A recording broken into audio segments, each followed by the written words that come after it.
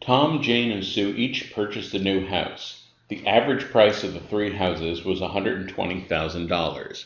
Clearly, these people do not live in the San Francisco Bay Area.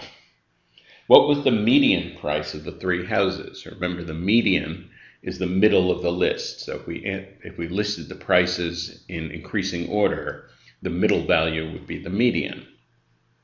So statement number 1 tells us that what Tom paid was $110,000.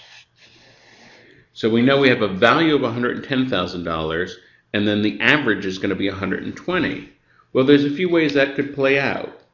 We could have a value of $110,000, and then a value of $120,000, and then a value of $130,000, and they would average to $120,000. We could also have a value of $110,000. We could have some really low value, say $50,000, and then some really big value and have it all average out. So in one case, $120,000 would be the median, and in another case, $110,000 would be the median. So because we can construct multiple cases in which more than one number would be the median, there's no way to answer the question just with this information. So this information by itself is insufficient. So forget about statement number 1 entirely. Focus purely on statement number 2. Statement number 2 tells us that Jane's house is $120. Well, that's interesting because that is the average.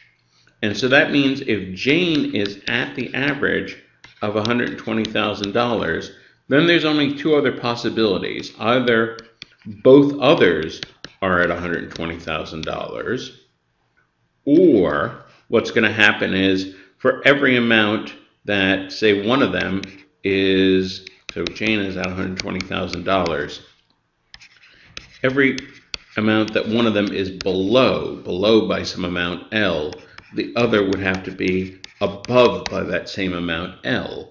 In other words, however low one is, the other would have to balance it out and be just as high so that they averaged out to exactly 120,000.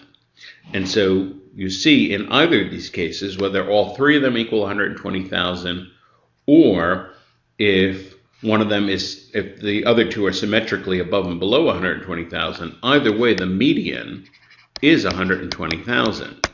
And so this piece of information is sufficient to allow us to figure out the value of the median. Statement number 1 is insufficient. Statement number 2 is sufficient. Answer choice B.